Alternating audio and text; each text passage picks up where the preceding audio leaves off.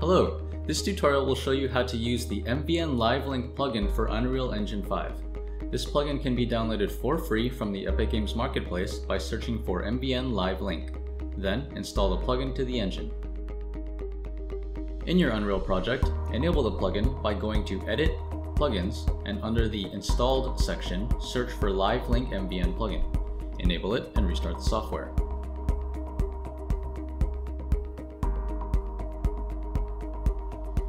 To live stream data from MVN, we will need to add a network streamer.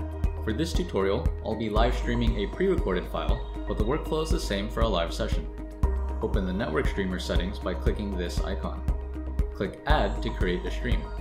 The host should be the IP address of the computer that is running Unreal. If it is running on the same computer as MVN, this can be left at the default local host address.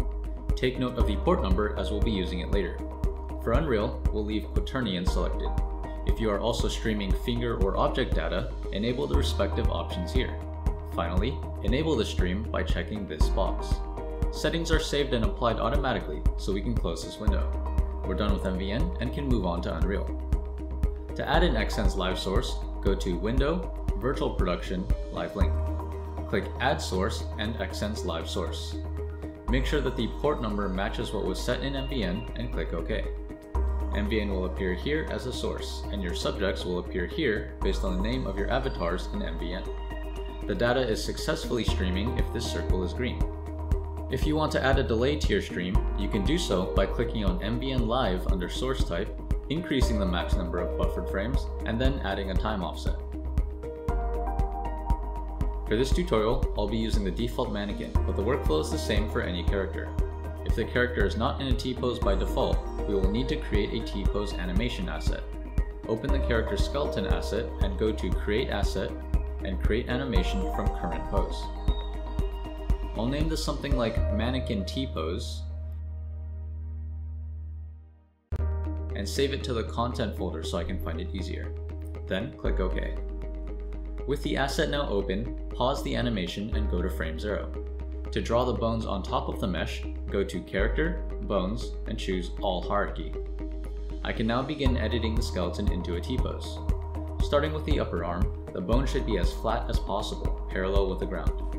Depending on how your rig is set up, you may be able to zero the rotations in the Details window.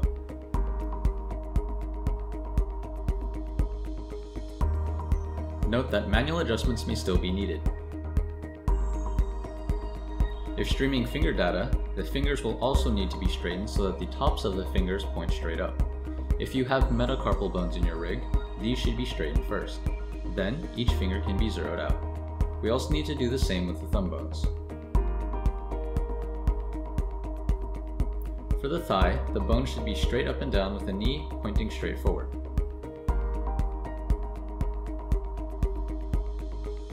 The foot should be flat with the ground and also pointing straight forward. Repeat this process for the other side of the skeleton. The spine, neck, and head bones can be adjusted based on how the character looks after retargeting. Adjustments can also be made to any bone at any time. To save changes made to the animation asset, be sure to select the bone and click Key. This will also key all bones lower in the hierarchy, so to quickly key all changes, go to the highest bone in the hierarchy and key that one. When done, be sure to save the asset.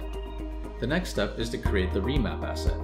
Go back to your character's skeleton in the content browser, right-click, go to Xsens, and choose Create Remap Asset in Folder. I'm going to select the content folder again and name it Mannequin_remap. Then save.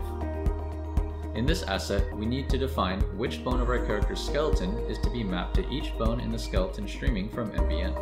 If your skeleton follows a specific naming convention, you can choose to use one here to automatically populate the remap. The default conventions are Unreal/MetaHuman, Maya, and Xsens. A custom naming convention can also be created.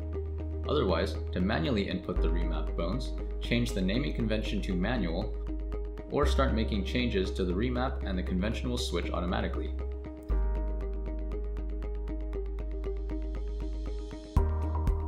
These bones only need to be remapped if streaming finger data.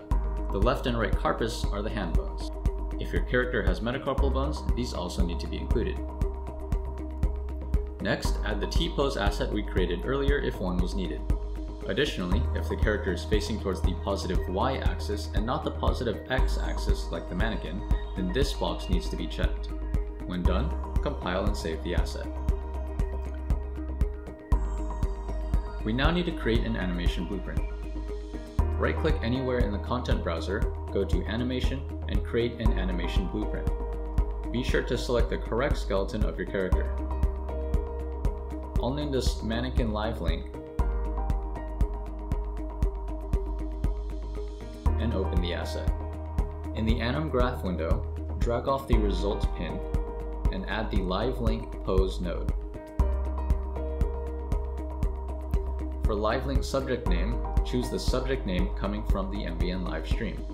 Select the node, and in the Details window under Retarget, be sure to select the remap asset we just created.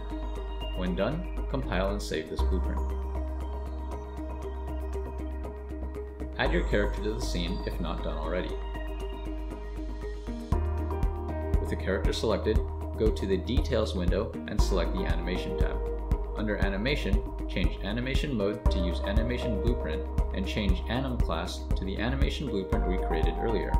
Now when we hit play, the character will receive live stream data from MVN. I hope you found this tutorial helpful. See you in the next one.